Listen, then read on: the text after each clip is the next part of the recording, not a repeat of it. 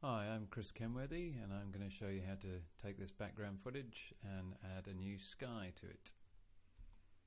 So, take the plate movie, drop it on the Create New Composition button. You've got a composition of the right length there. Now, you can bring the sky in like that and just change, I'm right-clicking, changing the blending mode to multiply, and you can get an idea of roughly how that might look once it's in place. But first of all, we'll just make it invisible, and then we're going to track this footage here. So with the tracker control showing, click on Track Motion.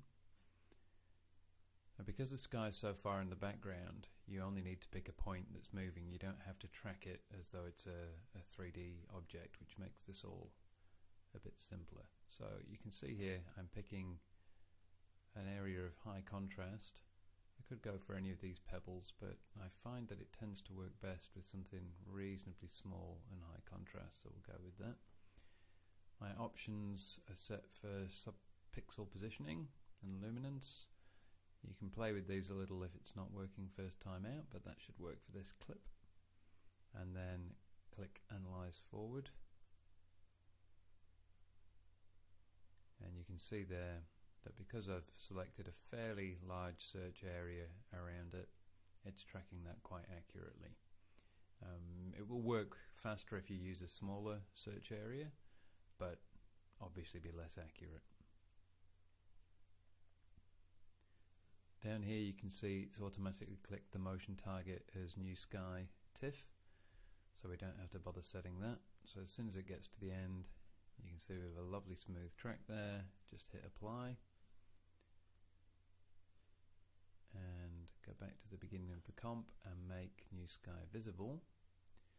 Now it's in the wrong place obviously, so select it, hit A to bring up the anchor positioning, and just drag the anchor settings like that until it's where you want it to be. Now I'm going to just move through the clip a little to see how it looks further on, to see if that's where I want it, and then drag these again. I think something like that. Now generally when you're doing sky replacement, you'll be advised not to let things show through as they are doing here. The clouds are showing through the tree and the trees over here, and that supposedly looks unrealistic. In actual fact, by the time we finish this, because we're going to add some sunlight here, this won't matter that you've got stuff showing through. It's not worth worrying about if the overall effect works. So let's just play that through. You can see we've got a pretty good track there.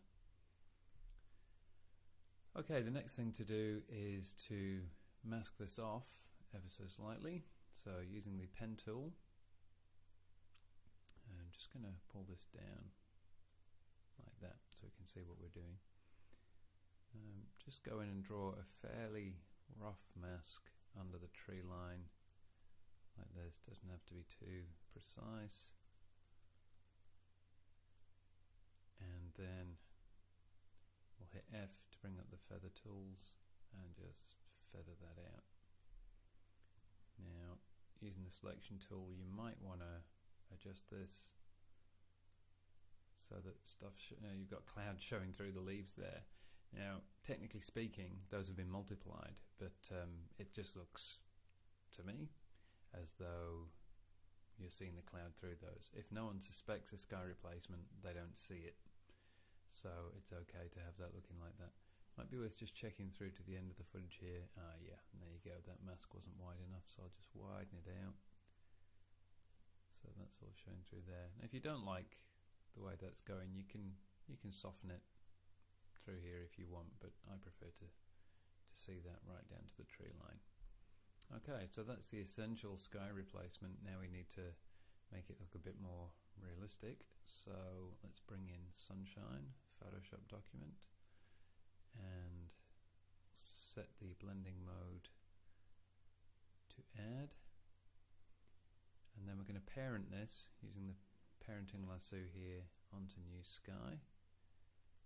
Then hit A and adjust its anchor points. And just bring it over to the tree here. The reason I'm picking that spot, apart from the fact this is where the sunset colour is anyway, is it helps distract from the fact that there's this darkening of the cloud showing through the tree here.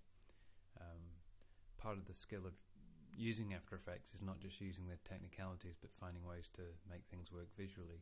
So even though technically speaking you shouldn't have cloud showing through a tree branch, this works visually because no one's ever going to suspect it's a sky replacement. Okay, with that done, your clip is pretty much ready to go. That works all the way through.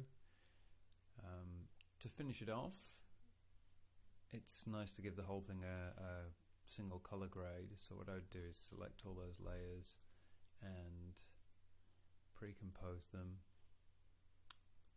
and then apply a filter to give it an overall look. You can use anything that's in After Effects as standard, but I'm going to use Magic Bullet Mojo here and just bleach it, warm it, and that little less bleach, and that really sells the effect. You could get the same effect with the controls in the color correction tools that come with After Effects, but that's just a quick and easy way of doing it.